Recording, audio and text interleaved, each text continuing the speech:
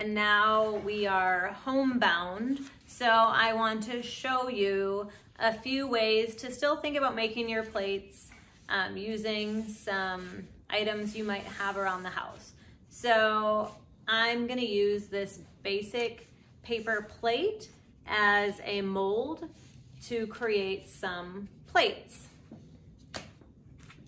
Here we go. If you have any paper plates, you could certainly try using a plate that you already have in your kitchen. Do be aware that the clay could potentially stick to it, so you may want to put plastic bag, either saran wrap. If you don't have it, a garbage bag, you could put over it to just make sure that the clay can release from your plate. So I'm going to use this bucket as a template to cut a slab, a circular slab.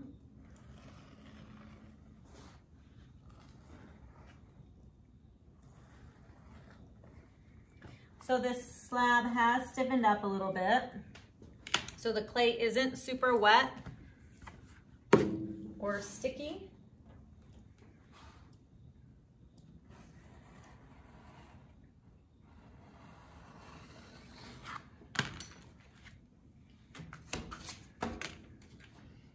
I'm going to cut 4 points around this. I find that helps when I'm cutting my circle. Try to keep your blade straight up and down. And I'm rotating the slab as I pull the blade through. So rotating with my left hand as I pull the blade with my right hand.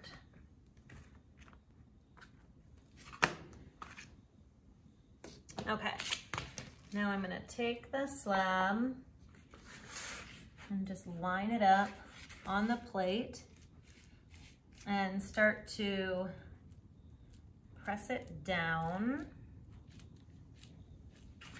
into the paper form.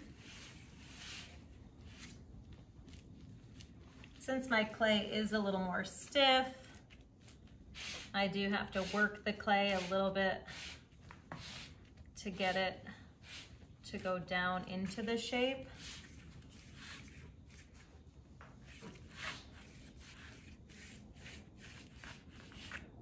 You could also take your sponge and kind of help loosen that clay up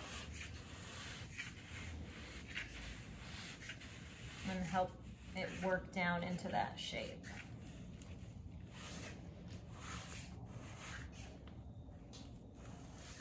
So now we've really begun to get a nice plate shape. That you have a basic plate shape, you could continue to add on to this using the coil and pinch method. So if you're interested in doing that, you can go and watch the how to roll a coil video. So I'm just gonna go ahead and score this outside edge. If you don't have a scoring tool, you could take a bunch of toothpicks and secure them together with a rubber band, and that could work as a scoring tool. Or you could use a fork. So proceed to add a little water, vinegar, or slip to your score lines.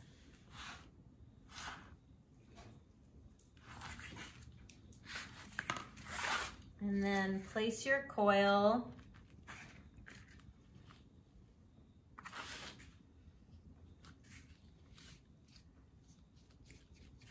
where you had scored. My coil is nice and soft, so I really don't need to score it. I'm gonna try to slightly overlap my coil. And then using my fettling knife, I'm gonna cut at a slight angle. So then these meet together at a nice angle there. Okay, score both ends of your coil, add a little slip, water or vinegar to it, and push that seam together. Blend a little clay to the inside of that seam, and then also to the outside of it.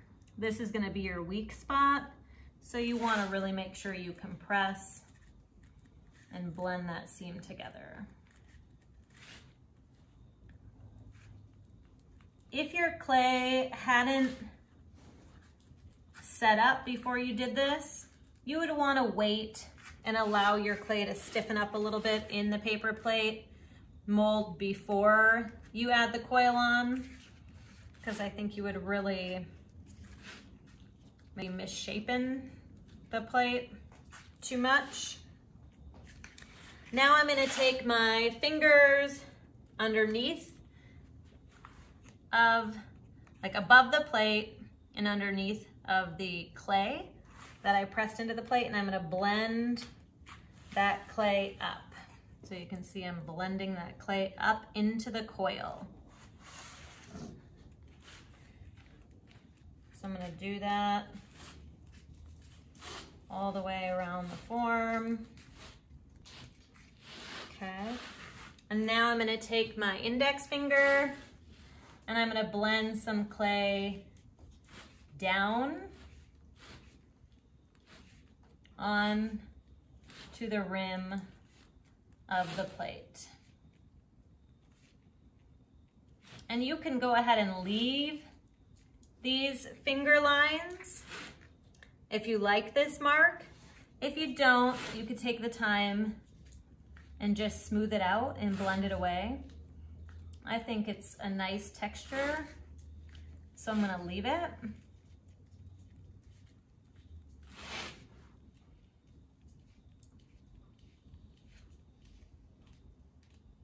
So now you can see we've attached the coil on the back side. It is coming apart a little bit, so you could take some time right now and seal that, or you will be able to come back in after you pinch this and clean that up a little bit more as well. So now I'm gonna just start to pinch this out to create more of a rim on this plate. So you can do that by taking your thumbs and pushing your thumbs, kind of rolling them across your fingers on the outside. So I'm just rolling this out.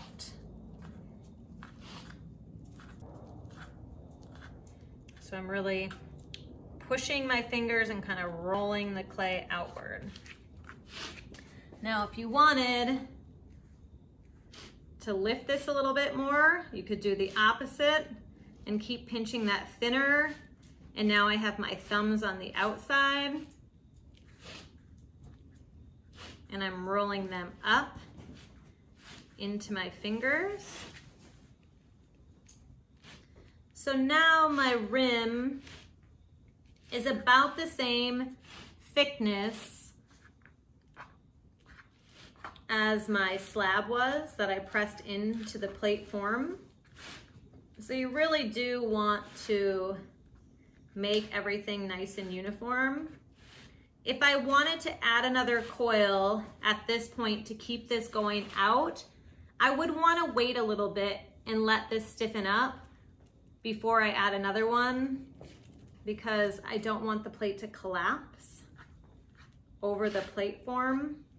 That paper plate is strong, but not super, super strong. So that's about all I can do right now. So there is the start of a plate, or it could be a finished plate, using a plate a paper plate is your mold. And do make sure you go back in and seal anywhere that the coil separated from the plate. Okay.